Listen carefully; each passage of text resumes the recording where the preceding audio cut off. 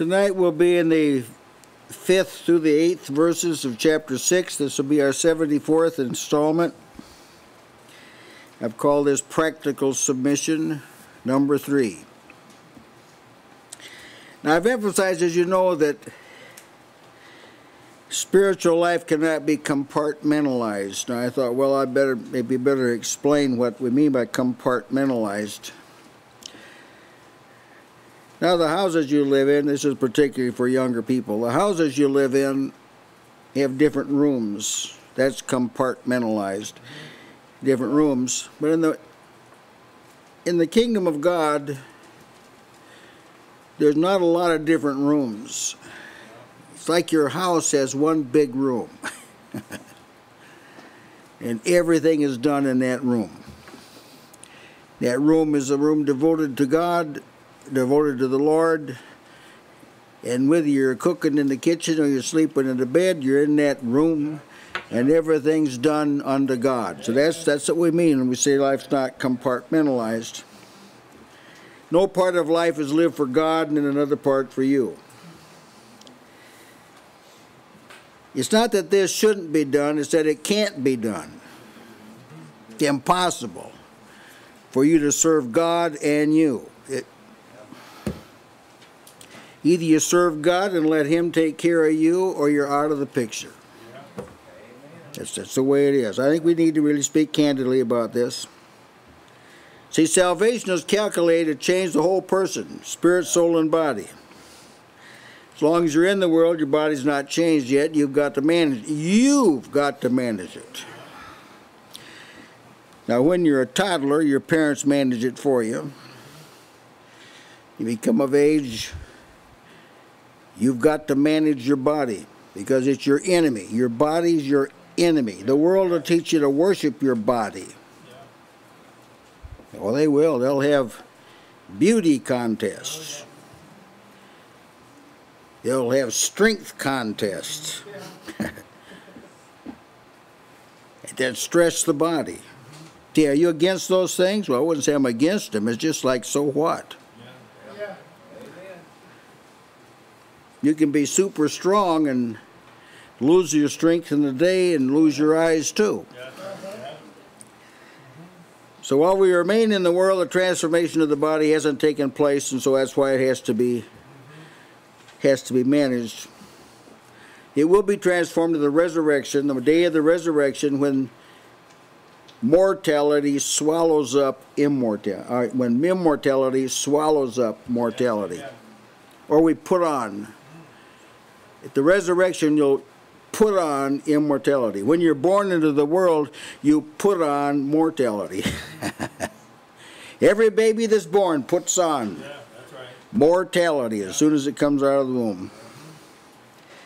So we're in fact being oriented for the world to come. That's we're going to school. That's actually what's happening.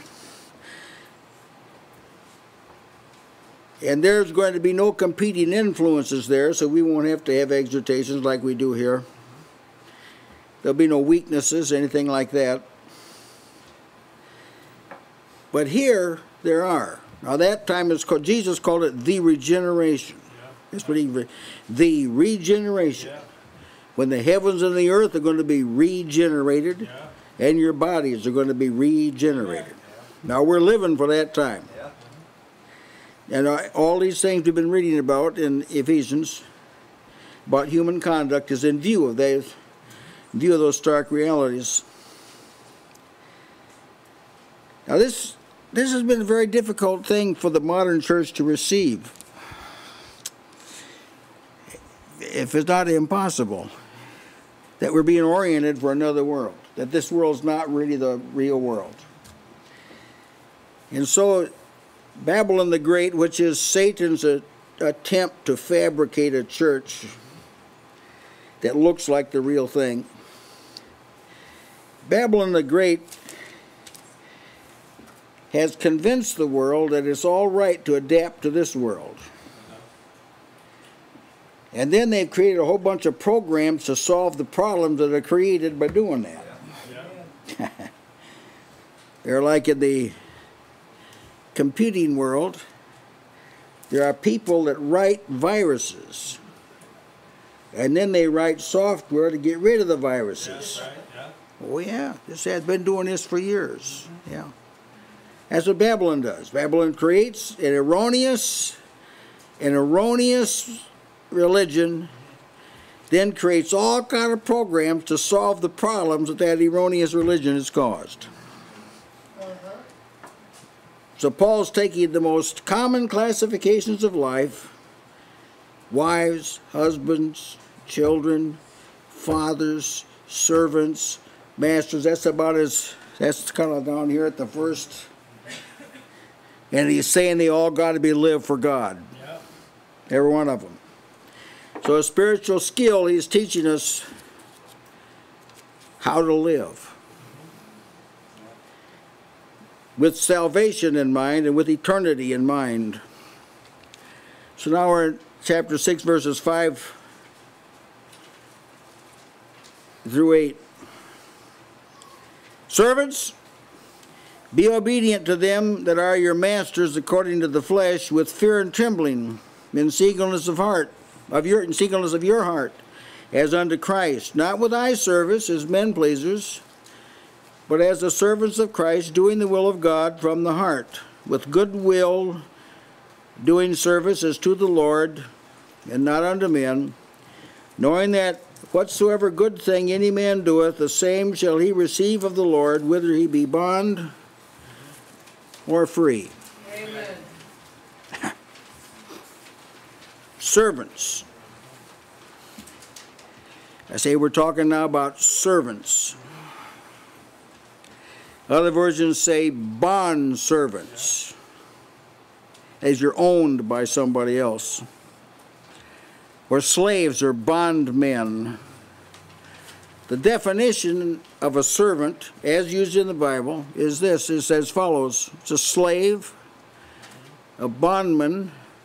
It's a man of servile condition, one who gives himself to another's will, devoted to another to the disregard of one's own interests, an attendant, which means someone else, he's operating by someone else's agenda. Now, you ought to be able to kind of pick up on that. Now, from of old time, there's always been servants or slaves, referred to as bondservants in Scripture. Abraham and Sarah had slaves. Hagar was Sarah's slave. Eliezer and a whole host of others were Abraham's slaves. Joseph was a slave when he was sold by his brothers. And when he grew up, he had slaves. Moses in the law told people how to handle slaves. You couldn't be rough with them. You had to be fair with them. Ever so often they are released. The priests of old, they had slaves. See, there's been a bad connotation put to the word slaves, and I think it's gone overboard a little bit. David had servants or slaves. Cornelius had servants or slaves. Onesimus was a slave of Philemon, to whom Paul wrote a letter and sent Onesimus back to his master, and told Philemon to receive him back as a brother in Christ because he'd been converted since he ran away. He was a runaway slave. And Paul didn't say, well, you should never have been a slave, Onesimus. You got a lot of ability. You have a right to be free. Life, liberty is a pursuit of happiness. That's what God wants for you. No, he sent him back to Philemon. I'm sorry. So now Paul gives special instruction to slaves or bondservants. Now, it's not our practice in our country to have slaves, but the definition fits employee very well. Yeah. They fall in the category of one who gives himself to another's will. That's an employee. That's what they do. Devoted to another without regard for one's interests. That's what an employee does. In our case, an employee is someone who sold his time. Whoever you got a job from, you sold him your time. At least a segment of it. Some, you sold them 8 hours a day, 5 days a week. You sold. You actually bartered, you exchanged your time for their money. Yeah, that's right. That's what a slave does. Yeah. Serves the interest of another. Now, some people don't think of it this way, but that's the way it is. Yeah. That's why if you're a bad employee, this doesn't speak well for God at all, because you're the one that struck up the agreement. You're the one that said you'd sell him your time. You're the one that said when he needed you'd be there. Yeah. It's a covenant that was made. So I'm saying this text applies to that kind of situation. There were servants of old, mentioned in Leviticus 25:47, who sold themselves. So that's exactly what we're talking about. We're talking about an employee. You sold yourself. You went out and said, I'm without work, so I got all this time on my hand, and I'm not really making anything, so I'm willing to sell some of my time to you. In fact, I'll sell myself to you. And I'll work for you, and I'll do what you want, and I'll do your interests. See, no one will employ you until you do this. Right? You wouldn't go out and have a job and say, I'm going to tell you right up front, I'm going to do what I want. I'm going to be a witness, and I'm going to be witnessing out on the floor about Jesus because I'm a servant of Jesus. If I was an employee, then I'd say, well, then you go right ahead, but you won't get paid. Yeah. I'm showing you, he's going to address this thing straight on. So it's very important to see. And some servants not only sold themselves, some servants who were given opportunity to be free could elect to stay with their master and not leave. So I'll approach this text with willing servitude in mind. An employee-employer relationship. Servants, be obedient to them that are your masters.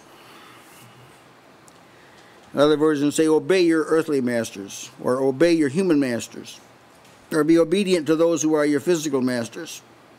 Now, being obedient, everybody knows what that means. But a lot of people with jobs gripe about it an awful lot. Complain about what they're told to do. Not because it's immoral or ungodly, they just don't like it.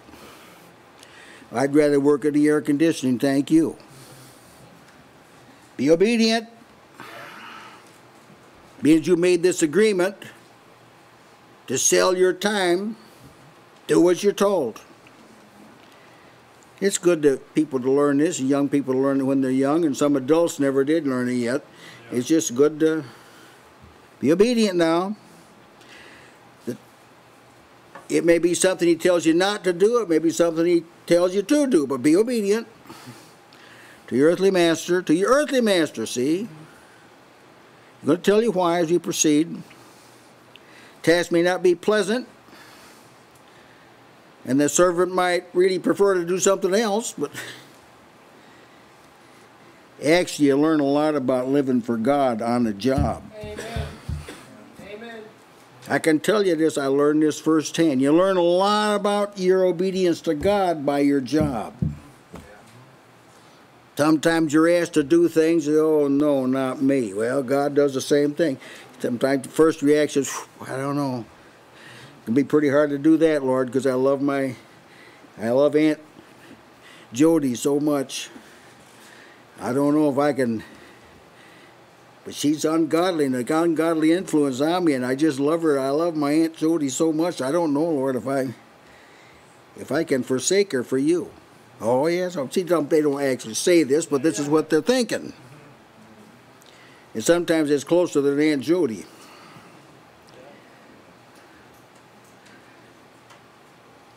Potiphar's wife, for example, was over Joseph. And she gave Joseph a command. Lie with me. All right, Joseph, what are you going to do? Well, that's the kind of command I can't obey because no, God forbid, I can't. I can't do this. even though she was over him. See, so this, when we're talking about obedience, we're not talking about a commandment to do something that God has forbidden you to do. We're not talking about that kind of thing at all. The 3 Hebrew children were commanded by Nebuchadnezzar, who was over them. They were his servants. Bow down before this idol I made. They said, we're not going to do it. So when we say be obedient to them, we're talking about the commandments are within the scope of the will of God, and they're not immoral and they're not ungodly. You just obey him, and well, he goes further than that. He says, with fear and trembling, with fear and trembling. I mean, this is a free country, isn't it? With fear and trembling. That's what he said. Amen. With fear and trembling. Some versions tone it down, respect and fear. The idea is that the very thought of not carrying out what's required scares you. Now, see, we have nice employers for the most part in our country, but see, this isn't true of every country. Some countries, you do fear and tremble. You're told to do something, you don't do it. With fear and trembling, you're going to explain why. It's not because you fear and tremble him. At the one who's over you, earthly master. It's not because you fear him or tremble because of him. Because this time we're talking about something God has told us to do. With fear and trembling, in singleness of heart. Remember this one-room thing? You're living for God. You're working because you're serving God. God may have set you the dung gate to take something out. He may set you the water gate to bring something in. Where he's put you in life, that's his business. That's not ours. But I can tell you, I've learned by experience, God will give you a job that will best train you for his kingdom. And sometimes it will require that you have a terrible boss. Because he knows you got too much of self in you. So he's going to get it out of you by making you do things you don't want to do. And if you don't do it, you know you don't get a check. And if you don't get a check, you can't provide for your family. So, well, I'm going to knuckle down and do it. But see, that's training you not to filter what God requires through your affection and feeling first. Don't filter through that. Just the fact that God said do it, and it'll train you how to do this from your master. Singleness of heart. The believer knows he's been bought with a price. He's not his own. How can I complain about where God's put me? He bought me. I belong to him. I don't belong to anybody else. I belong to him. And so I'm going to take this as God telling me to do this. My steps are ordered by the Lord. So I ended up on this employment, whatever I may think about it. I've got no choice if I've been living by faith. I've got no choice but to say, God ordered my steps, so here's where I am.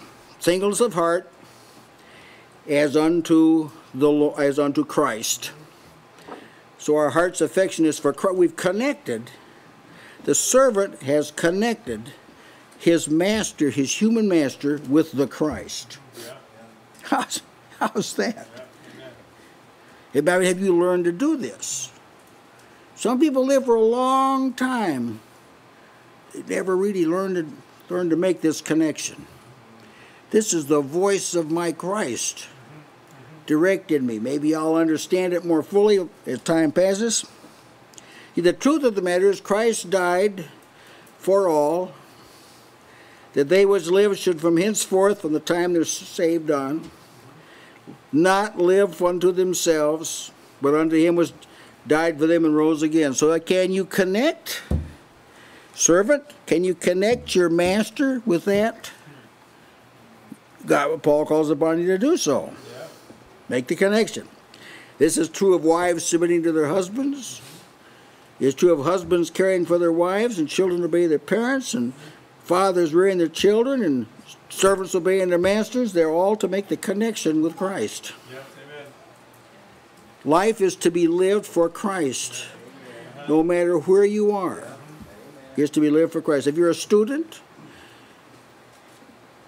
and you're in the public school system, you got to be a student for Christ. Yes, amen. Yeah. You can't be causing trouble and being a troublemaker and things like this. Or even in a home school, if you got a big family, one might, we all have had a little experience here.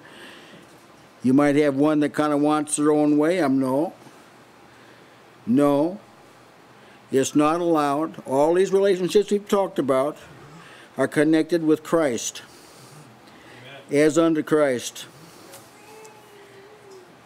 Means the response of the servants is to their masters is to be like their response to Christ himself. So they've got to make the connection between what they're doing and Jesus Christ. So if a person's working at an unlawful job, like in a brothel, you just got to quit your job. That's all. You're working down there in the bar serving drinks. You can't do this as unto Christ. So you have no alternative but to quit the job. Get out of there. Well, let's put it down. Let's bring it down a little bit lower. The service that's rendered is to be considered service to Christ. So, if you keep a house, keep it so you wouldn't be ashamed of Jesus living there. Amen. Amen. Huh? That's what it comes down to. Yeah. So if you're fixing a meal, fix a meal for Jesus. Would you be willing to give him what you give your family? I don't want to get too personal, but it is that personal.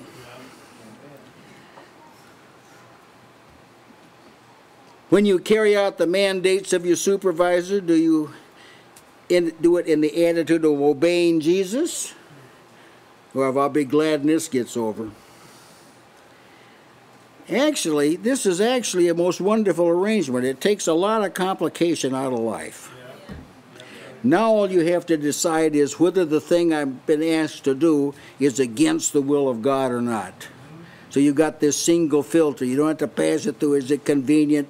Do I like it? Is it conducive to my career? Or you don't have to sift it through anything like that. You just as unto Christ. Even this would fall under the category of not resisting the powers. That's right. Because all powers that be are actually mandated by God. That's right. What's excellent about this arrangement is you may do an excellent job and your master not note it or forget it. Yeah, that's right. But the Lord won't. Yes, amen. He's not unrighteous to forget your labor of love and work of faith. Amen. So he'll remember it whether anybody else did or not. So actually it's a very good arrangement. Yes. All right, now don't do it with eye service. Eye service, or to win the favor. One version says to win the favor, win their favor when their eye is on you, or not only when you're being watched, or not only under the master's eye. There are servants who master the art of looking busy when the boss is around. I mean, you've all worked with people like this, I'm sure. It's like an art. Eye service.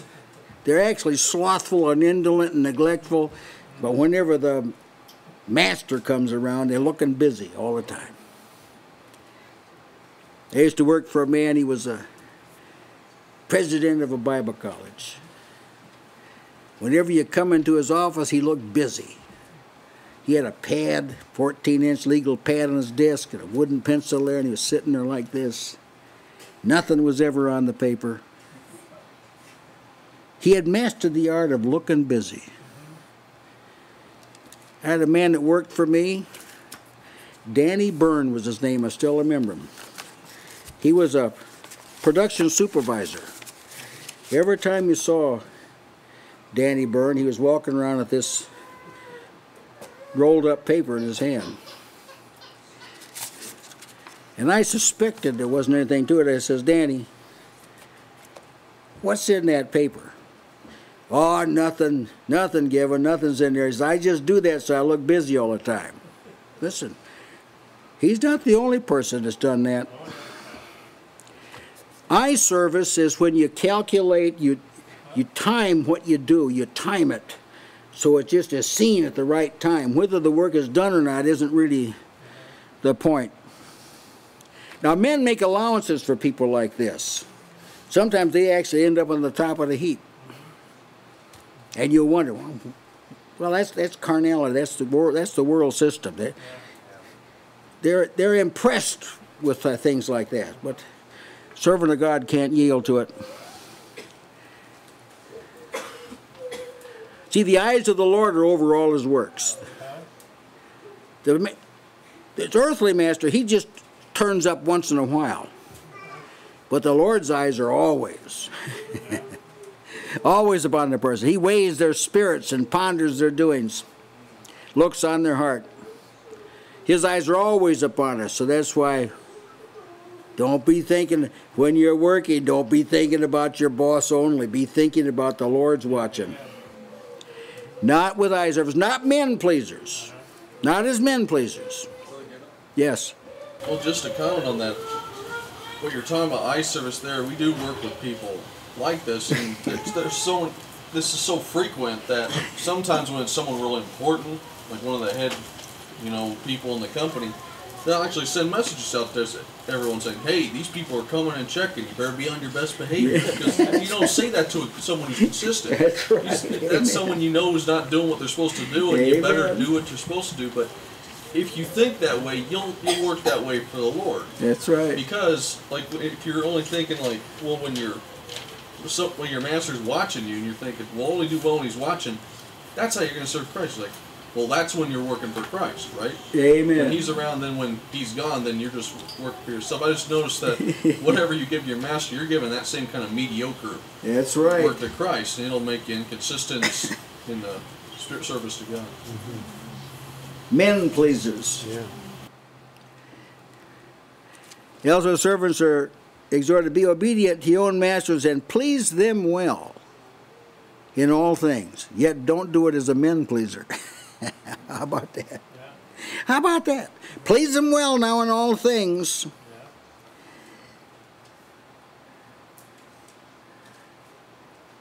But don't do it as a men pleaser.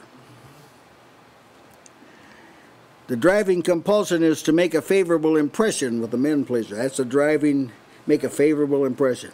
The driving compulsion for a servant of God is do the best you can. Completely different mindset. Not as men pleasers now, but as the servants of Christ. That's how you're doing this. You say, what does that have to do with being a teller at a bank? Or being an electrician? Or being a truck driver? Or being an engineer? Being a carpenter? What does being a servant of Christ have to do with that? Everything. Because Jesus bought you. You belong to him. You're his representative on that job you're doing. You're leaving an impression on that job about what people think about people who say they belong to Christ. You're leaving an impression as a servant of Christ.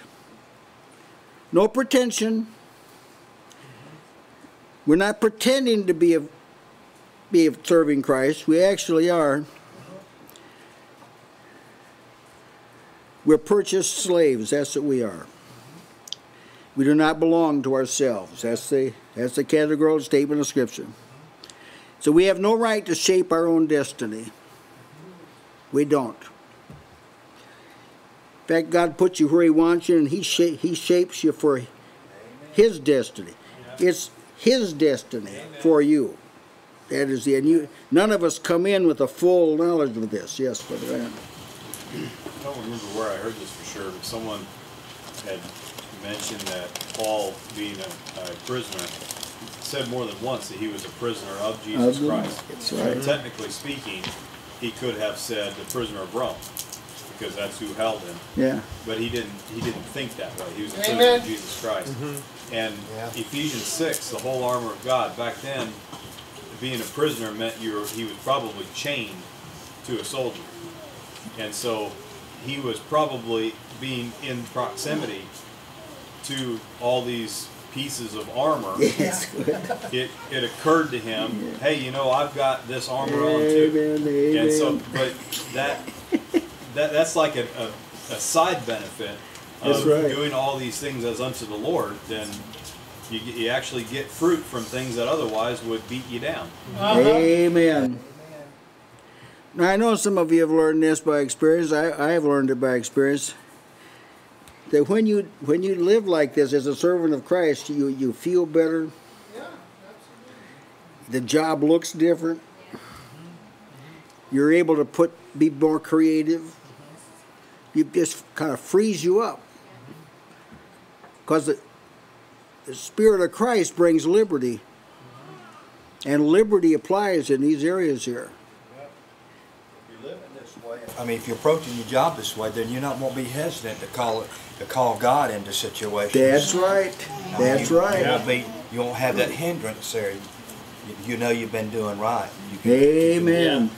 Really good. And I remember a story my mother used to tell about a lady. I can't think of her name, but anyway, you'll probably know her, and I know Sister you might know her. But anyway, she had trouble ironing her clothes, and I mean, she had a big family, and she had a lot of clothes. Yeah, back when you did ironing. Yeah, when you did ironing, and but it would really back up. And so, but she heard a sermon. I'm taking it was from you on doing this. All things heartily is unto the Lord. And she got into doing that ironing, and my mom said before long she was taking in other people's ironing because she saw that she was doing it for the Lord. Yeah, amen. And so something that she started out hating, she didn't want to do it, but see, it transformed what she did. Yeah. Amen. And I never forgot that.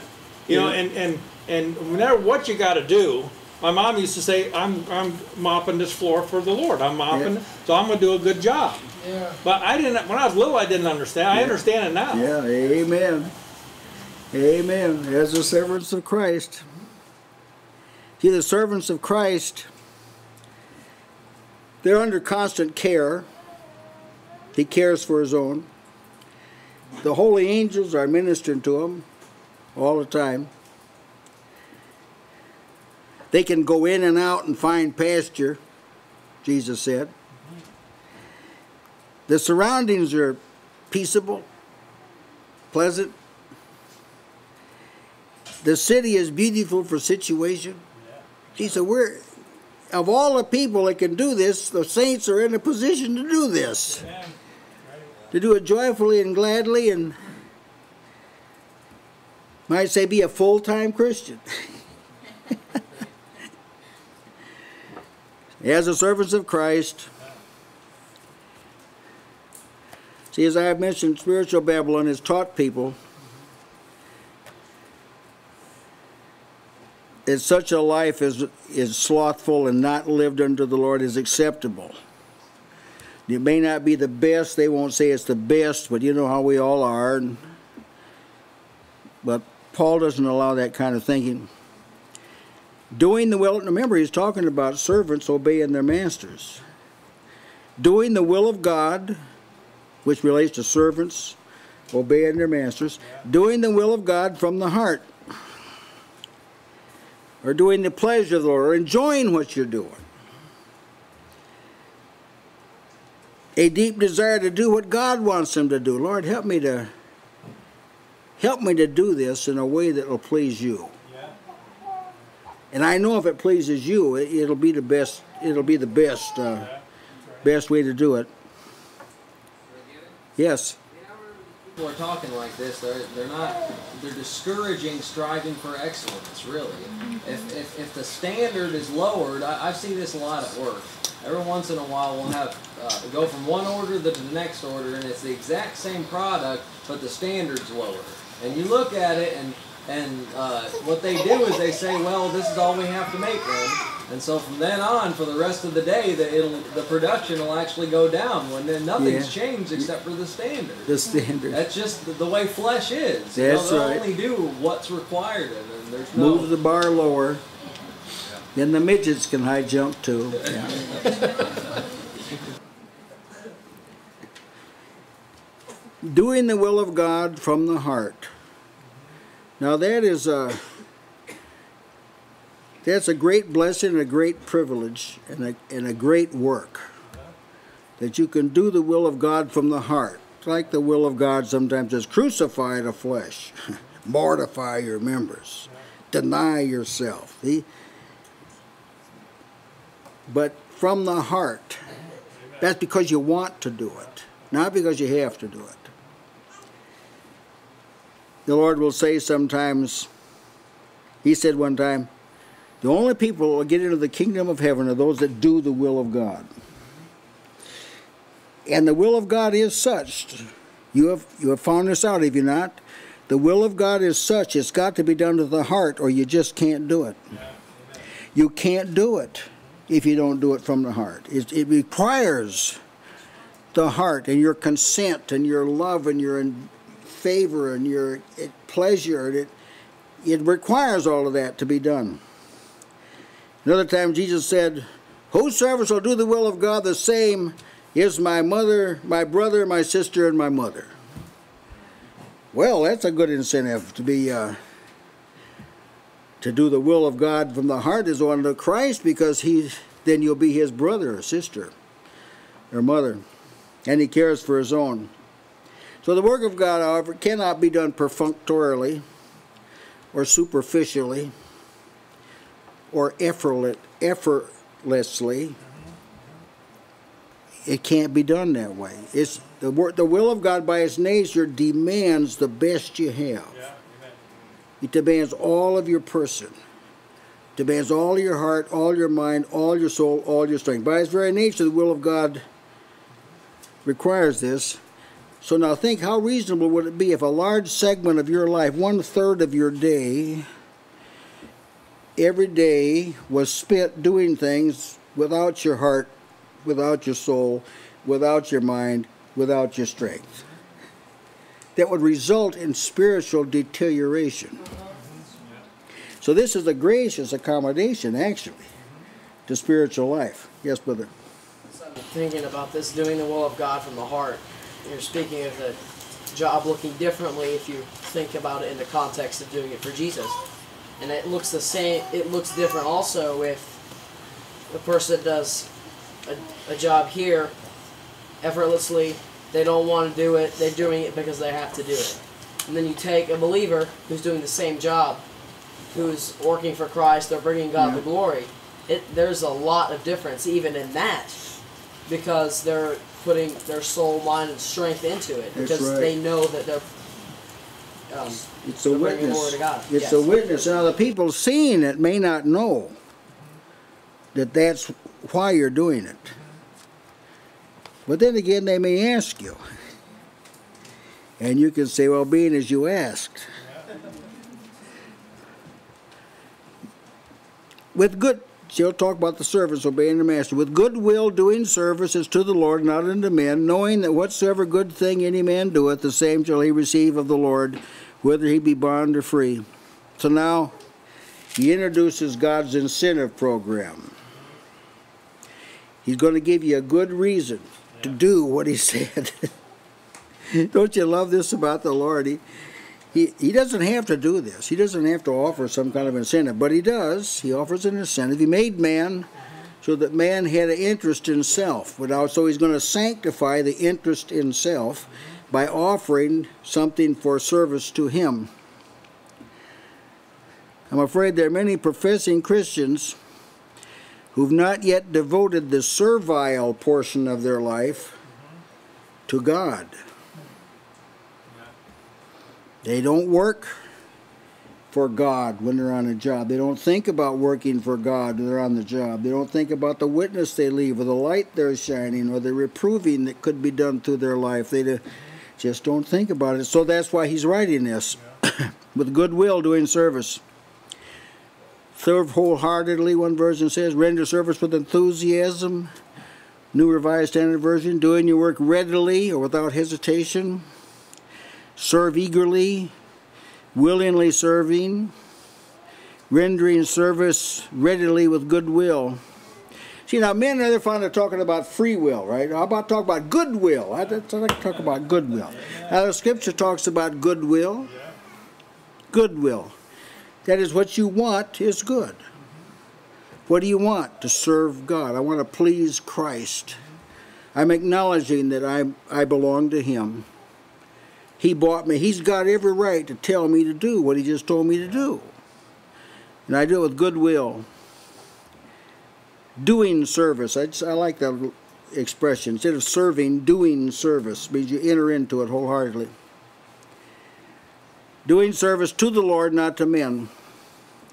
Some versions say as if you were serving the Lord. That's the NIV. I don't like the as if. I don't like that. That's like you're pretending, you know. I'm sure that isn't what they meant, but that's how it could sound. The idea is do it as you're serving. Do the deed as you're, in doing it, you're actually serving Christ. You're thinking about Christ. You're thinking about this work I'm doing, passing the inspection of Christ. Now, we're going to give account for our works, aren't we? So some of your works are the ones done between 8 and 5. I don't think some people think about this. Because there's every man according to his work shall be judged according to their works. What works? All our works. And the majority of your works, the vast majority of your works are performed outside the assembly and in the world, if you're a servant. But you're going to be judged for how you did them. How did you do them? Well or sloppily? It complicates the issue when people come up and they create a Christ that would never condemn them or would never have any kind of condemnation towards them. So they reason it out, well, but Christ would receive this inferior work because He loves me so much. I mean, I've actually had people imply that Christ is merciful. Well, my boss is not merciful. But see, they've discounted this thing. If you do something with all your might, heartily as unto the Lord, and you do your best, there are just not a lot of employers that would be reasonable and not accept that. But when you do something haphazardly and say, well, but you know, I'm doing it for the Lord, but see, you're really not. It's just not possible. You won't receive it. Won't receive it. We're faced with the unpleasantry and servile relationships, and when we are, the answer is very simple: adjust your attitude. Look at it differently. Look at it as serving Christ. Huh? To put it in language of Scripture, take that thought captive. Bring every thought into obedience. See? You've got weapons that can do this now. You've got weapons that will enable you to capture a thought and bring it into obedience to Christ. Amen. The Lord does not speak of serving Him only in a favorable context. Sometimes you're serving Him when you're in a prison. Sometimes you're serving Him when you're in a boat that's about to crash. Sometimes you're at a beating stake. Sometimes you're in the wilderness by yourself. Sometimes you're in a famine. See, so you don't serve God in like a favorable earthly context. But if you will serve Him fervently in what appears to be a difficult circumstance, He will bring resources from the homeland that will enable you to do good. Now remember this. He said, whatsoever good thing any man doeth, this is something that is to be known or grasped by the mind, knowing whatsoever good thing any man doeth. Whatever passes the test of good that God administers, if it passes that, it's good. If God says, well done, that passes the test. If He says it's good, it's good.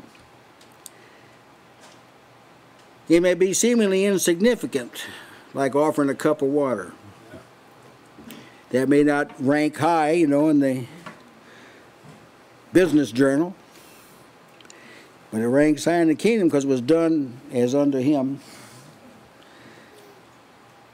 You may be going where a leader goes, sends you. Like remember that centurion said to Jesus, I call my servant, I say go, and he goes. That's the doing good. That servant who went when his master told him to go, he did good. Or tending a tree. Remember the master came and said, why this tree is cumbering the ground, it's not producing any fruit, dig it up. The man said, well, I'm going to do a good work here. Let me dig and dug around it. Let's give it one more year. That was a good work. That was a good work. See, the goodness of the deed is primarily determined by the one who did it. Not by the nature of the deed, but the character and motive of the person who did it. If the deed was done as unto the Lord and not unto men, it was good. Amen. Well, what about a person that does the deed like that? Let's say he does something good. If he's working in a workaday world, the business is better because he did it. The boss looks better because he did it, but nobody really sees it or recognizes it. So the person may say, well, it's not worth doing it. It's not worth doing it because I don't get the credit for it. You just pass it over. No. Wait, you're not done yet. Whatsoever good thing any man doeth, the same shall receive of the Lord. Yeah. Amen. The Lord will give the compensation for that work. And this would be whether he's a slave or free. Either one. The one who does good willingly as unto the Lord will be duly compensated. I gather the compensation is somehow related to what he did. Now, as I say, I've experienced this, so I know this by experience.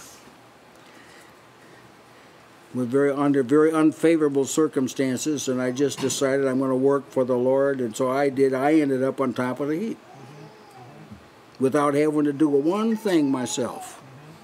I didn't ask for it. I didn't seek it.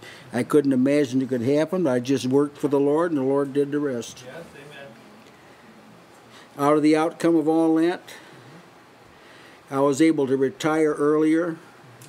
I carried with me all my insurance so that the surgeries that Brother Benjamin had were paid for. So when I retired, we could buy a house and not go in debt, and it all went back to doing it well because I was serving Christ. And when I went home at night, I wanted to be able to say, Lord Jesus, thank you for giving me the opportunity for doing that, freeing me up to do it. I give you the thanks for it, and I offer that work I did. I offer it to you now as a token of praise. Amen. It seems to me, though, that the focus here is on the day of judgment, actually. That's when all the accounts are going to really be settled. He's going to judge every man according to as his work shall be, or according to their works. Then servants, and in our society employees, they'll be summoned before the Lord. He'll cover the time you were employed, review that work. Oh, you'll be glad then if you did your work unto the Lord. You'll be glad when that time comes. You say, here my Lord, here I'm ready. You know I did it for you when I was there. And he'll say, well, who knows? Who knows what you'll be made the head of there? Because you proved yourself to be faithful. Now this understanding that we've dealt with tonight transforms how a person works as a subordinate. See, in the world there's no glory to being a subordinate. People strive, do everything, they train, they go to school, they get degrees, they do everything they can so they're not a subordinate. But it's not all that much of a handicap being a subordinate. You really have to see it. In fact, some of the chief men that were elevated in Scripture were first subordinates. So when life is lived unto the Lord, it is lived with Him on the day of judgment in mind. And when you're given the cup of life to drink, it's not near as bitter. Believe me, it's not near as bitter. Now, I've drank bitter cups when I had the wrong attitude, wrong mindset, drank bitter cups.